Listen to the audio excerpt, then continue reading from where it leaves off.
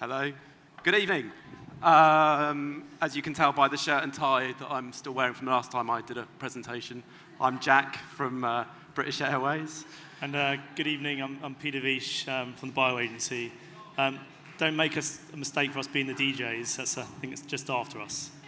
We're going to talk to you, hopefully, about the transformation journey we're going through with British Airways, and try and share some of our learnings and insights and what's worked and what hasn't worked. I think we all know how important transforming around the customer experience is today. From the business, driving more loyalty, having happier customers, increasing more revenue, and from a customer's point of view, when things don't work, it's just flicky and annoying. So, it's our mission to do that. You all know who British Airways is, but perhaps you don't all know who Bio is. So just to explain what we do, so we only do digital change. We're an innovation transformation business. That's what we specialize in. We look at the whole organization, so not about really marketing. What's the service, what's the product, and how do we make the change digitally to improve the experience? And we do it for a bunch of people. We make a point about not being sector-focused, because we believe fresh thinking is the answer. And so we try and take teams, they work on a banking client, we put it onto a travel client, for example. So today it's about British Airways, and I guess the journey. So this is Alex, who's our CEO. You might have seen him on telly. He's a very passionate guy, great guy actually, and super, super into digital. In fact, he's got a little caricature thing in his office it's a robot that's talking to a caricature of him. You've seen it, right? That says, and the robot's saying to Alex, "So you think you know digital?" He's really, really into this stuff, super, super passionate. And he's been in the business in British Airways for about a year, just over a year. And he kind of walked in and he went, "This is a very, very traditional business, like super, super analog, I guess." And he wanted to change it. And he was kind of looking at everything, even down to how we went about engaging with people like Peter. So, typically, it would be a 6-month, 300-step process to procure a supplier to do some work with us. And he was like, absolutely not. We're not doing that. We need to do, if we want to think digitally, we need to do everything digitally. We need to kind of be totally disruptive. So none of that. We're going to have a very, very different approach.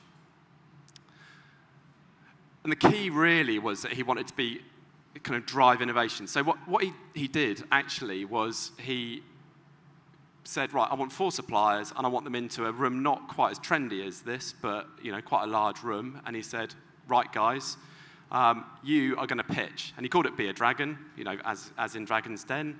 And he said, come in, tell me how you can make the world better. It was kind of as simple as that, really. I can't imagine what it was like for people like Peter having to do that, because he literally invited everybody from the whole business into this auditorium. He said, come on, you come and see how these guys can make us digital. And really about driving that concept of disruption, not this kind of bureaucratic, very process-driven world, but much more about being leaner and faster and more agile in how we do things. And then he said, start Monday. Yeah, I mean, the pitch process, pitching to 200 people in an auditorium was pretty intense. We had 15 minutes to convey our strategy, our ideas, our thinking, and how we're going to do it. That was pretty intense. And then we had to start, I think it was a Wednesday, we had to start full teams on the ground on Monday. That was really intense. But that's how he wanted to do it. He wanted to be disruptive and change the way the organization behaved.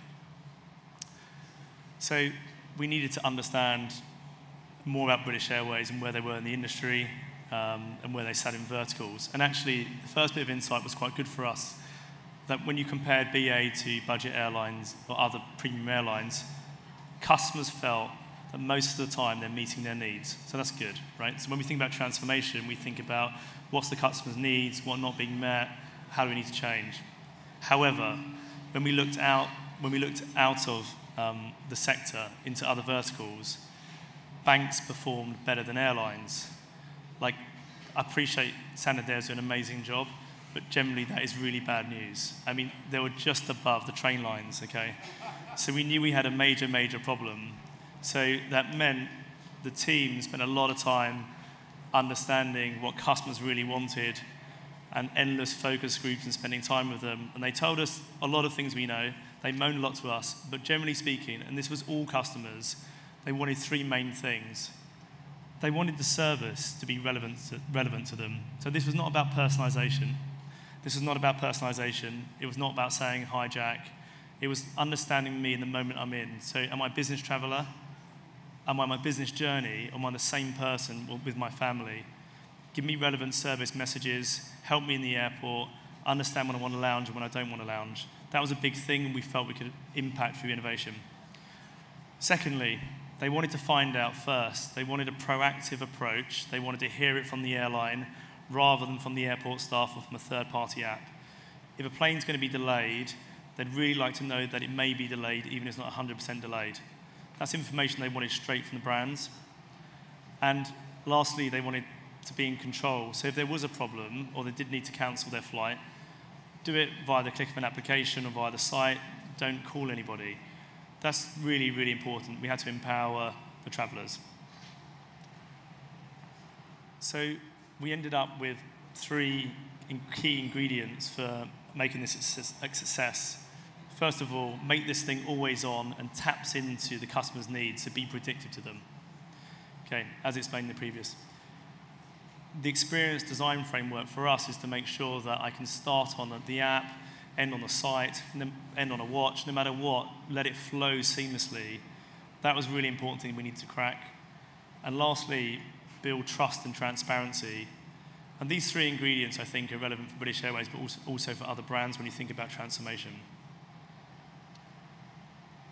So, this is our only one build. A lot of the time, you think about things being usable and reliable, and that has to happen. And convenient, it's there when you need it, great. But actually, what we strive to do was do things that really made a difference to travelers' life and be personable and meaningful. Okay? And that's quite difficult, actually, because a lot of the time you're fighting with challenging to make things convenient and always on. So that's all great, but the challenge is you've got a business that's got like literally a million things that it wants to do and loads of initiatives and a kind of a real desire at the same time to, well, I'll tell you how I talk about it. So I don't know if you guys know the In-Betweeners, but I'm a big fan. Yeah, and there's a car in the In-Betweeners. It's a yellow Fiat Cinquecento, and it's a bit beaten up. In fact, it's lost a door and it's lost its bonnet. And actually, what the business wanted to do was to put a nice big spoiler on it, and some lights underneath it. Pimp the ride. They wanted to go straight to super innovation. And I'm going, guys, what we really need to do is a bit of a respray. Make the thing look like one car rather than 2 or 3 cars. Maybe put some new tires on it. Just get the thing working. That said, we can't afford not to be driving innovation. We need to be really, really pushing ourselves forward. So we work really closely with the bio guys. We brought literally guys from all across the business into workshops, and we really started to plot out where we wanted to go. And you plot out on it's a team app, right? We spent time working out what we wanted to be when it came to digital. Really defining what our vision was.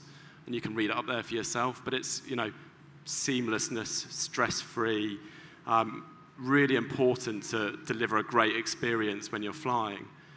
And then we started to build out through, right, let's just stabilize what we've got, then we can drive brilliance, and then we can differentiate. There's no point being unique if somebody can't get onto a plane and get to their destination. We really wanted to drive that core experience first, and then we can start to really add and layer onto that and drive that kind of what I think will end up being a beautiful experience. And the app's been the kind of area where we've focused on a lot in that domain. So the first part was just quite simply, and it's going to sound ridiculous, but the app was crashing for loads of people. So some people on older versions of iOS were finding that the app was, they'd load it up, it would crash. So why would we do anything whilst, probably about 10% of our customers couldn't use the app? Let's just fix it. So that was the first thing we do. It sounds, it's not very trendy. It's not very kind of digital in the inverted commas, but it's kind of important for our customers just to be able to do what they needed to do well. Then we did something around baggage credit. So, if your bag doesn't arrive at your destination, unfortunately it does happen, then can we give you some credits? And this is a really interesting one for me, because actually this is a business, again, really traditionally used to, big business case, 9 months cycle of funding requests, failure is not an option. And actually, we banged this out really quickly. And we didn't spend a long time asking people permission. And you know what? Technically it worked. Commercially it didn't work. So we got it out to pilot, and then we pulled it. Really driving that cultural change around it's okay to get things out there. And if it doesn't work, we'll try something else. Cancel and rebook, again, this is core. Flights do get cancelled. Let's allow customers to rebook themselves. So we're talking about, this isn't stabilization in we need to fix things that are broken necessarily. It's giving customers that core experience in a really good way. And then we've added on timeline. Timeline to me is going to be the most exciting thing for us. I mean, if you think about a journey for our customers, it starts from the intent to purchase, and they literally go on a journey with us. They end up getting on a plane, they travel, they go somewhere else, they come back with us. Timeline, which I think we're going to show a video in a minute, helps you go on that journey. I mean, it literally takes you all the way through. Super exciting, and it will lay the foundation for how our app works. Now that's just a kind of view of the app, and we're doing this for all of our channels. There's about, I think, 75 different initiatives that are going on across this model. And that kind of takes us all the way through. Okay. With a bit of luck, we can play the video.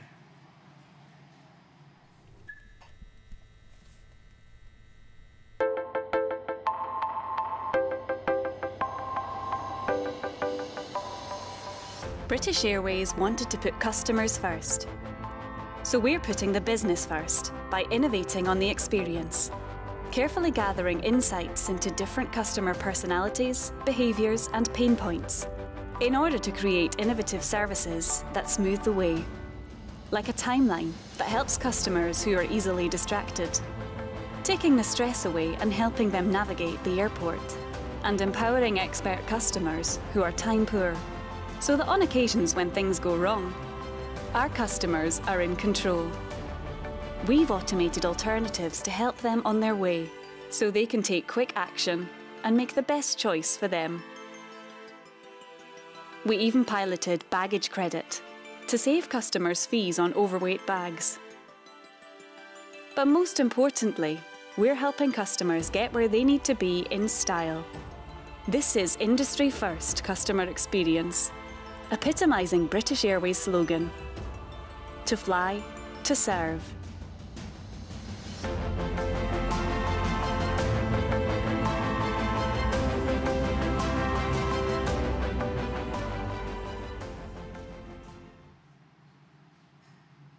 You. Is it me? Yeah. Am I doing this bit? I thought you were doing this bit. We spent hours practicing this presentation. So, look, we're in a good place, actually. The app is absolutely loved, and it's great. I'm reasonably new to the business, actually, and to walk into a business where you've already got an app that's kind of at 4.5 stars, you've got to kind of work quite hard to keep it there. The work we've done around timeline in particular has got amazing feedback. I mean, I can't give you stats and so on, but we are definitely in large double-digit growth from a revenue perspective through app, and it is the primary travel companion for our customers. So super pleased. I mean, there's some of the comments that you see. That's my slide. Thank you very much. Cheers. Thank you very much. Cheers.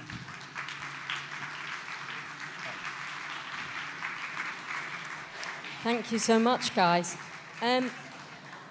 The main question that people wanted to know was, how do you actually go about communicating change in a large corporate organisation like BA? I guess,